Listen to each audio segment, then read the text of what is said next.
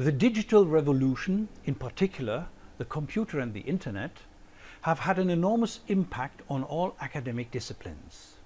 Of these disciplines, linguistics may be considered as one that has been affected most. Teaching, learning and assessment, as well as research, have undergone dramatic changes in recent years. This presentation points out the challenges and consequences for our subject as a consequence of the use of the new media. Let us look at the challenges we have been facing first. Now, linguistics is not taught at school. Students of linguistics thus have little or no prior knowledge about the field. So as teachers, we have to introduce more fundamentals than many of us would like to do. Well, and the internet has completely changed the field of research. Now all linguistic data is on the web, in many cases freely accessible at any time from anywhere. And like any other science, linguistics has developed a large number of models and theories. These have to be presented, and as it seems, digital representations have a higher explanatory value than traditional presentations in print. Well, and modern linguists use a variety of tools, of programs, of software in order to do their research. These tools have to be introduced, they have to be explained and mastered, another challenge for teachers and students. And the last point concerns assessment. Traditionally, testing in linguistics has been static in many ways. Using digital scenarios, however, new assessment types that increase the quality of traditional assessment are possible, yet another challenge. Let me exemplify these challenges in detail. Let's start with the lack of foundations. As I already said, linguistics is not taught at school, so we have to start from scratch. Let us take the main branches of linguistics as an example. Students who start linguistics have little or no idea about consonants or vowels, about articulatory phonetics. They do not know what a phoneme is, two fundamental concepts in phonetics and phonology. Well, in morphology, we have to explain the most basic concepts, such as the term affix, what a word is, and so on and so forth. Well, and in syntax, there are so many new concepts that have to be explained, among them thematic roles. And even if you continue with the field of meaning in semantics, well, students might know what a synonym is, but the meaning of sentences, here illustrated by some symbols taken from predicate logic, never heard before. Well, and in pragmatics, you have to explain such basic concepts like conversational principles, speech acts, deixis, and so on and so forth. In other words, we are faced with beginners, and the introduction of even the most fundamental concepts constitutes an essential part of teaching and learning in linguistics. The primary data in linguistics comes from the languages of the world, either in written or in spoken form. Whereas in the past, the data was either presented in written form only with no audio verification possible. Today, the data is on the web. It exists in huge written or spoken corpora and can be analyzed and used freely. Here is an example from our language index.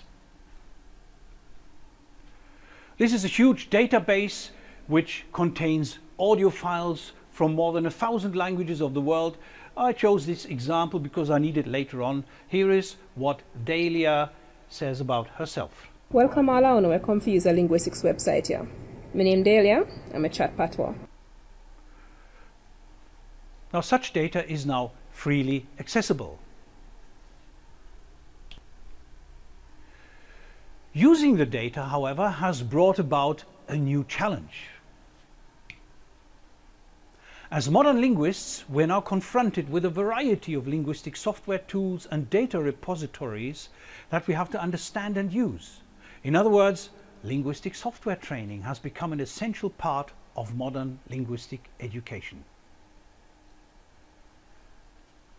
In linguistics, the modeling of hypotheses and theories have always played an essential role in education and research. Let me illustrate this with 3 examples. The first comes from our language index again. Now let me look at Dahlia's diphthongs. If you want to present the diphthongs of a language and you want to show the transitional paths of their glides in a traditional format, you are confronted with enormous presentational problems. But if you use a multimedia format, these problems disappear and we can easily enhance the explanatory value of our presentation. Now, lime. Here you see in a multimedia format we cannot only listen to the diphthong, but we can also see the transition of that particular diphthong.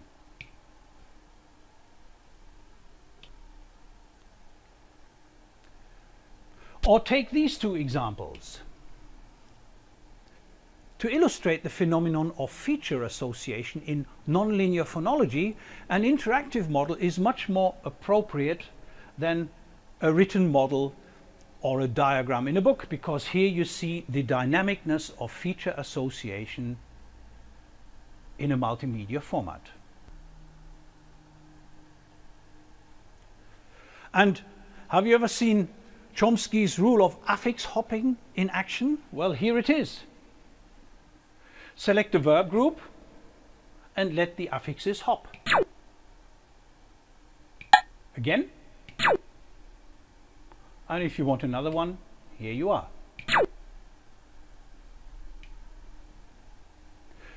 Well, compare that with the written explanation.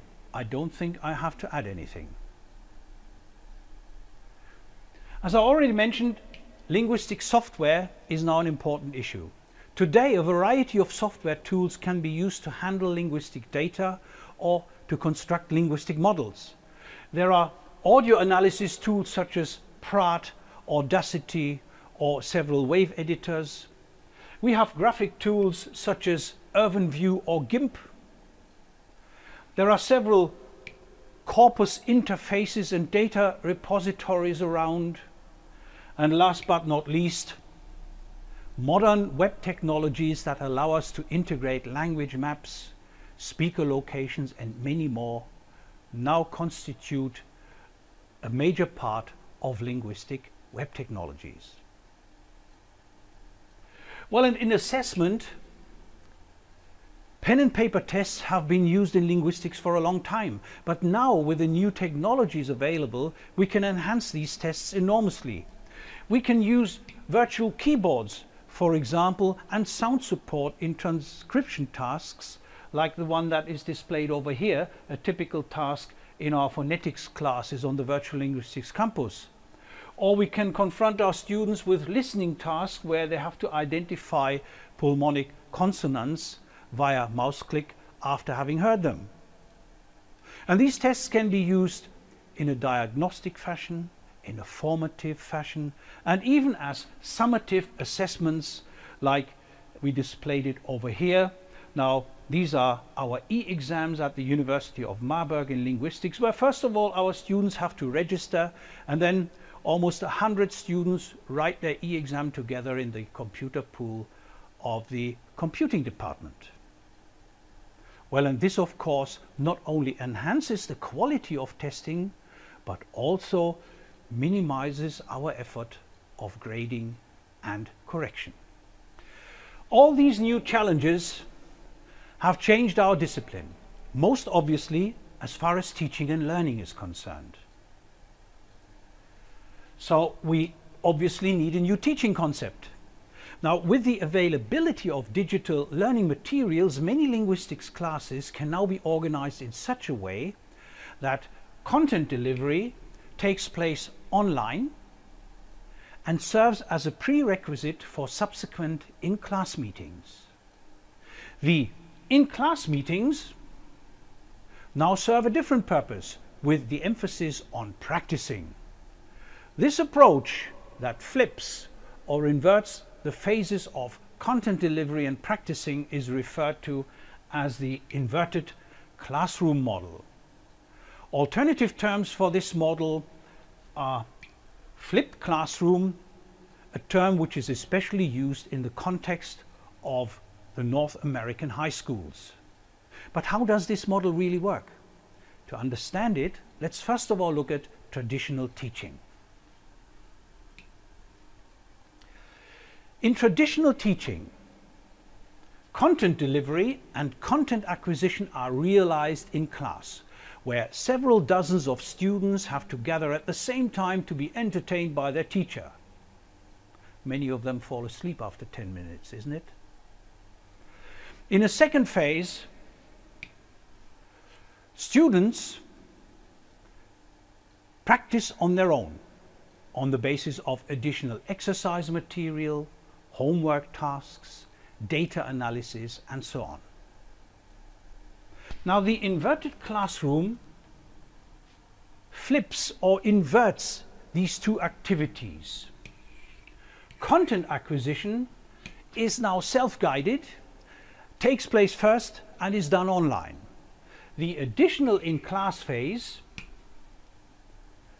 is now dedicated to practicing, rehearsing, discussion, analysis, etc.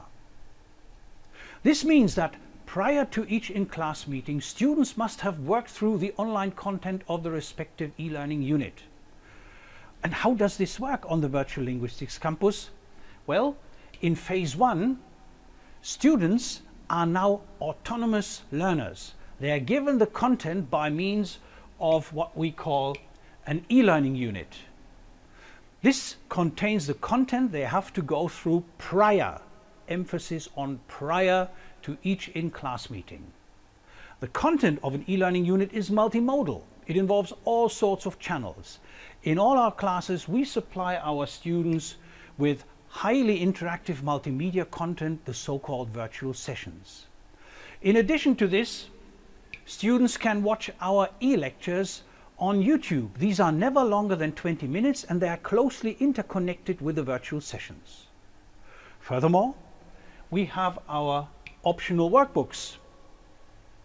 They supply our students with the text material of each unit, but not with any other media, and give them the opportunity to supplement the text with the online content. This combination of multimedia, video and text is unparalleled in the world of e-education.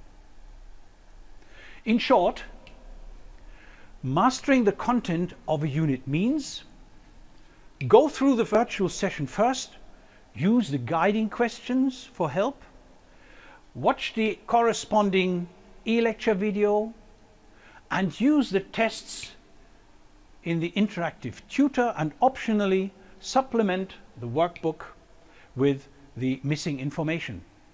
And the important point is there is no pressure. Students now have access to the content as often as they like and from wherever they like. They can examine the virtual sessions with almost no limit. They can rewind their teacher in the e-lectures, and they have numerous options to test themselves using the interactive tutor. Actually, this is what they really do. They take their workbooks, they use their computers or their mobile devices such as iPads, tablet computers, or their smartphones, wherever and whenever possible. And once they're ready, and once they've mastered it all, they attend the subsequent in-class meeting. Now, the in-class meeting is no longer any sort of frontal teaching. So this scenario is clearly out. Instead, the central, you might still want to call it teaching method, is that of a cooperative interaction between instructor and students. Honestly, for us, it doesn't make sense to teach in the traditional format anymore. Why should we repeat what's in an e-learning unit? So what we do in class instead is practicing, discussing problems, the analysis of data, all those things that students would have done on their own at home without any assistant. Now we do the homework, it's not really any homework anymore, in class. We discuss problems with our students and collaborate. Now, typical in-class scenarios look like these. And this is what happens in class. The instructor walks around and provides help or gives advice. And the students work on specific tasks on their own with guidance by their teacher. So this is a typical in-class scenario in the inverted classroom, where frontal teaching is no longer a central option. And how do we make sure that students do everything we want them to do in phase 1? That is, that they master the e-learning unit prior to the in-class meeting? Well, for this purpose we have our formative electronic assessments, the e-tests that I mentioned earlier on. Each e-learning unit is connected with an electronic test, that is, an electronic formative assessment in the true sense. Their results shape the organization of the in-class phase. And what about the role of the instructor? Well, we have changed our role completely. We do not deliver content in the traditional way anymore. We do not have to explain term by term what a phoneme is or how the subject of a sentence can be identified. Rather, instead of teaching, we supervise our students' activities. We try to motivate them to do their tasks in time, and we make sure that everyone is served as well as possible. As class instructors, we now have time to do more efficient things with our students, beyond mere content delivery. So in accordance with Alison King, who as early as 1993 predicted a radical change of education in the 21st century, we can now clearly claim we are no longer sage on stage, but guide on the side. And what about linguistic research? Well, today, no serious linguist dispenses with digital data. Corpus analysis, whether spoken or written, special software for text editing or audio analysis support our research. And last but not least, we perform experiments using the computer in many ways. Here is an example from psycholinguistics. Now, lexical decision tasks, tasks where you have to decide whether something is a word or a non-word, can easily be implemented on a computer. On the Virtual Linguistics campus you have a large number of such experiments. Here's just one of them, which I can only show how it works. You will be presented a word in the center of the screen, and then you have to decide whether it's a non-word or a word. This is how it works. And now you would have to click. I don't have a keyboard, so I can't do it, so I leave that to you. You can use the linguistic laboratory on the Virtual Linguistics campus to find out how these experiments work in detail. So, there have been dramatic changes in linguistic education and research in recent years. But there's no reason to be desperate. Rather, we should face the new challenge. We should make use of the wealth of material that is available on the web. We should use the superb digital tools that enhance teaching, learning and research. So the material is there. It's up for grabs. And new ideas about modern education exist too. The rest is up to you. Thanks for listening.